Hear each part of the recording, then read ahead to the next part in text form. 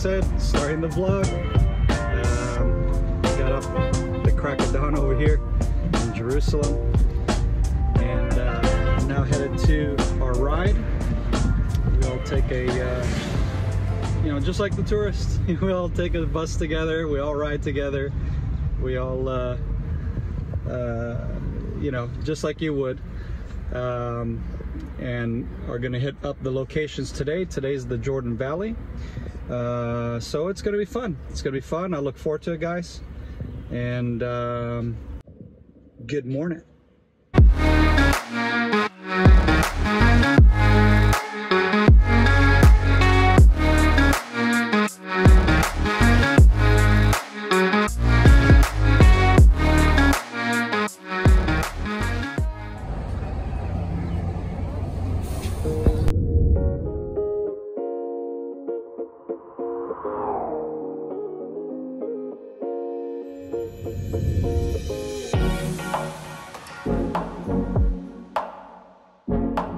First stop here at the Alon overlook. We're looking over the Jordan Valley here, which we'll be touring today.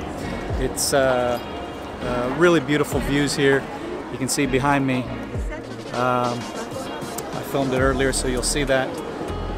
So what we're learning from here basically is how the development of this area came about, especially after 1967, after one of our generals, military men, gave a plan called the Alon Plan, and much of that has to do with how it affects actually our politics today, even though the plan never was accepted on either the Jordanian or Israeli side, but yet it has a lot to do with how our politics play out today with, for example, the Oslo Accords and other discussions about this area that are very politically charged. So anyhow, lots of fun. We're learning about this area. It's beautiful, beautiful.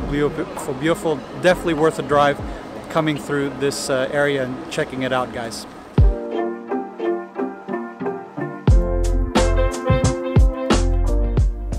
Now we continue our drive through the Jordan Valley, heading towards our next stop, where we're going to get ourselves a cup of coffee to get ready for the rest of the big, long day. All right, here we are having our breakfast break this morning, a little coffee break here.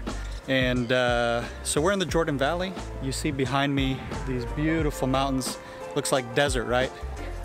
The whole Jordan Valley is pretty much just, it's desert, except for the agricultural development here that is just beautiful. You'll see greenery all of a sudden out of the middle of this desert. You see the mountains of Jordan on the other end of the Jordan Valley. So you see Jordan. You also have the geographical divide here, the Syrian-African Reef, that cuts right along Highway 90 here, which is where this where we're stopped at here. It's a nice little coffee break area, rest stop, gas station. That's along the highway here of Highway 90, which is the longest highway that goes all the way down past Eilat and all the way up to Metula in the north. So it crosses the whole country. It's the longest road in Israel, Highway 90. And that's where we're at right now. And that is right along the geographical fault line of the Syrian-African fault line.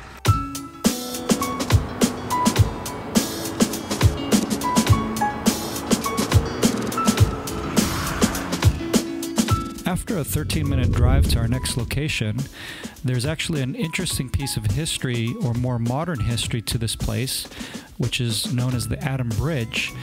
This is one of the bridges out of many that were part of a special operation by the Haganah that planned on the night between June 16 to June 17 in 1946 to destroy these bridges connecting between the British Mandate of Palestine to the neighboring countries Lebanon, Syria, Transjordan, and Egypt in order to suspend the transportation routes used by the British Army. Attacks on a further 3 bridges had been considered, but none were executed. Also the place where Jacob crossed over when he came back to his family after over 20 years, been out of the land. He's coming back with his family. He's about to meet with the angel, and this is the crossing place, what's called the Yabuk, As you know, in scripture it says the Yabuk. That's right behind me, and that's Jordan.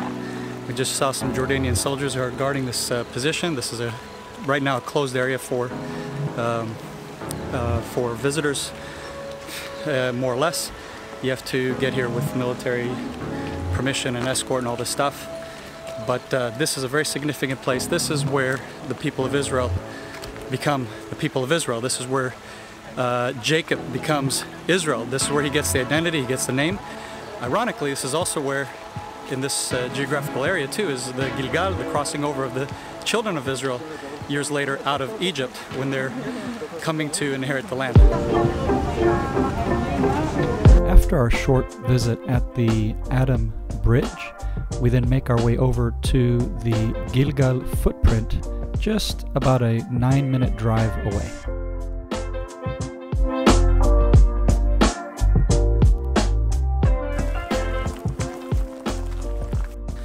Alright, this is a pretty cool place, guys. I'm going to take you to an overlooked spot to be able to show you the full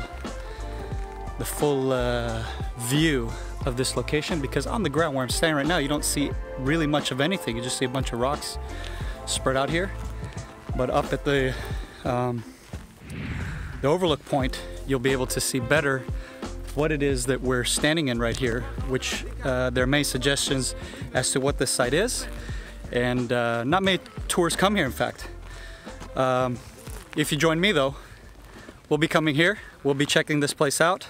This is again a very significant spot. Many are suggesting this is definitely one of those places that very few tourists come and see, but has a lot of very interesting and significant archaeological find here. So we'll go check this out. Here, come with me.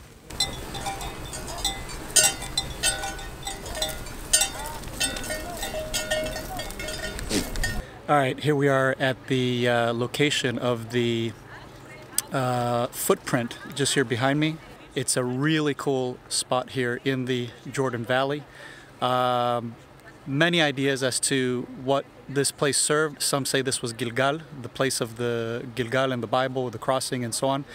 Also, some are suggesting this was a place of gathering, a place of the Chag, the gathering together, the Aliyah La Regel, the going up to La Regel, as we say in the Hebrew, the going up to, as we know, Aliyah, you make Aliyah to Jerusalem for the holidays. So some are also suggesting this is the place of the Aliyah, La Regel, because of the footprint, the going up to the foot. So this might have been a place where they gathered, they met. There's all kinds of interesting stuff here. But again, nothing conclusive. There's no homes here. There are no living places. So almost for sure everybody's saying this is a place of gathering, a place of meeting, a meeting point, possibly a sacrificial spot here behind me. But it's round, it's not square like most of the sacrificial places or much of the sacrificial altars in the land. So being that it's a circular, it's a little weird, but they also found some animal bones, kosher animal bones. Again, not enough to suggest that this was an actual place of sacrifice or whatever. So here we go. After visiting the site of the Gilgal footprint, we then make a drive down south on Highway 90, making our way to the Habika Memorial that was built to commemorate those who fought during the War of Attrition. Okay, so right behind me is the memorial for the fallen soldiers who have fallen here in the Jordan Valley. So it's called the Jordan Valley Memorial Site. You can see behind me this dark structure with the white there. In fact, it's one of the first structures made to memorialize fallen soldiers in the land of Israel, and kind of set a standard on how you make these memorials in the rest of the country. And so it's a very important memorial to commemorate the bravery of the soldiers in the early years when we didn't have peace with Jordan, and we had what's called the Milchemet Atasha, the I don't know what it is in English, but it's the the word atasha comes from to wear you out. They would send in terrorists, fadain, and all that from Jordan into mainland Israel. They would cross over the sketchy border here along the Jordan River. They just cross over into mainland Israel. They'd cross into the communities here, create a terrorist attack, and then the trick was for the soldiers who were led by trackers, Bedouin trackers usually, and this is part of how we still do, how we still have in our militaries. You usually have a Bedouin who leads the force and basically tracks down the tracks of the terrorists who either enter the country through the northern border, the Gaza border, or Egyptian, or here. So during those years, from mainly in '67 all the way till 1970, until King Hussein kicked out the terrorists, and then which their next hub became Lebanon, and then that also became the PA, who then later on came into mainland Israel and set up their headquarters in Ramallah. So anyhow, that's kind of the history of this site here, this memorial, to memorialize the soldiers, the brave individuals who fought to thwart those terrorist attacks here in the Jordan Valley.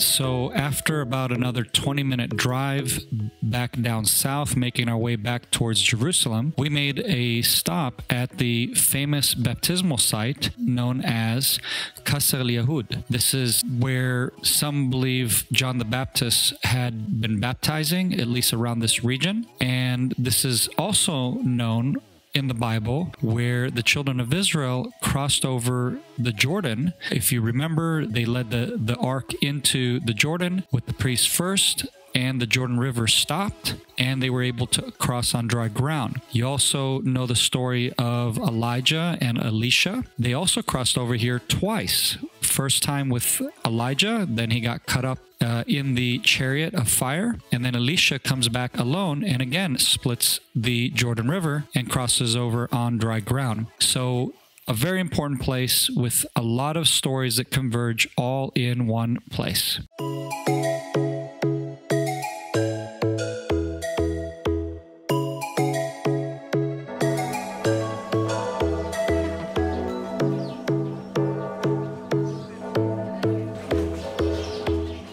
All right, so we're here at the Geronimo Monastery here in the Jordan Valley. It's actually one of the first ones to be established in the 1st century here in the Jordan Valley. And in fact, the concept of the whole monks and all that, and living in solitude and you know, etc. So the monastery is actually named after Geronimo, who is the, I'm butchering his name, who was the guy who basically birthed that idea. Not an original idea. The Jewish people also had a form of like being like monk-like. They didn't use the same word exactly, although in the Hebrew we use the same word, and that was down in Egypt. Those who wanted to leave society, get disconnected from society, detach themselves, and to go out and go into solitude, and then later on that developed with time, where they lived more in a commune style, but still with times of solitude and so on. So anyhow, just another interesting site here in the Jordan Valley that holds a lot of historic significance to the site, and you'll see that in all the B-roll that I'll be throwing in on this. All right, we are now headed towards Jericho, our final location for the day. All right, so it's already late. We're finishing our tour here with the overlook of Jericho here in the backdrop here behind me. This is Jericho, the city that you hear about in the Bible, the city that most likely many believe this is the spot, but again, there's because of lack of archaeological evidence and so on, it's kind of hard to pin down because of the fact that basically they didn't find here ruins that support the biblical narrative one-to-one, but you do have very, very old civilization here. In fact, it's one of the oldest civilizations recorded in history is here in Jericho. Lots of very ancient history, lots of very interesting archaeological finds here. And just again, another great spot when you're coming through the Jordan Valley. This overlook right here that we're on is just a beautiful overlook. Better, of course, during the daytime, but at the same time, we're on the Jordan Valley, so it's nice to have this cool breeze finishing off this day's tour as we're heading back to Jerusalem. So here we go, guys. Finishing up, wrapping up. I hope you enjoyed this vlog. I hope you enjoyed the content. Keep watching. Make sure to subscribe. Follow the videos as they keep being uploaded, because this is going to be every week. And thank you for watching.